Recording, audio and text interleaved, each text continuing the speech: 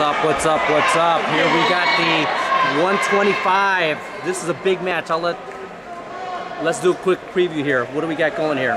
We have a kid from Lane Tech and a kid from Matters.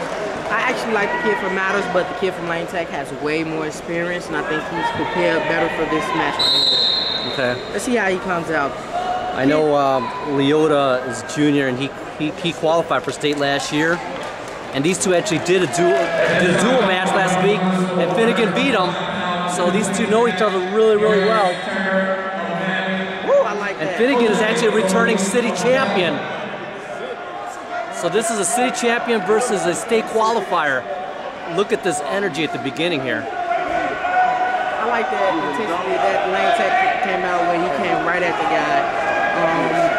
He needs to keep it up. I think if he keep it up, he has a great chance of winning this match. So at this point there, they can't lock the arms, right? He can't lock his hands, right? Nope. The guy. Whoa! Wow, he's gonna stop. That's a pin. That's a pin. Give him some points. Get 2 points from the back. What's the 2 points there for? 2 points for the back is actually takedown. Takedown. Yep. And he was able to get right back up. 2 points for a takedown. And they got 2 referees here, huh? Switch. 2 points. 2 points by Liotta. Now Liotta's trying to back.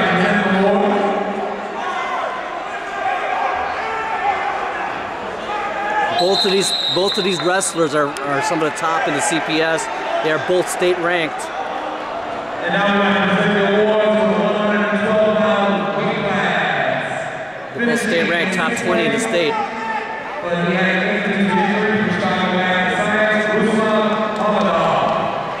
It looks like there is a timeout for some reason.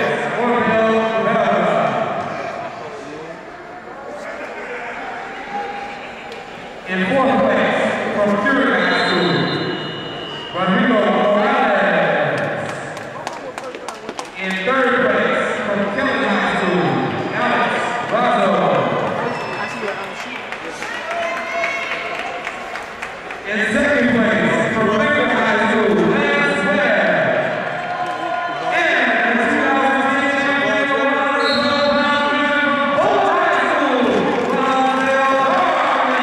Ronzel Darling for bowling gets the state medal, or city medal. Congratulations to all the 112-pound weight class. They are turned strong in both.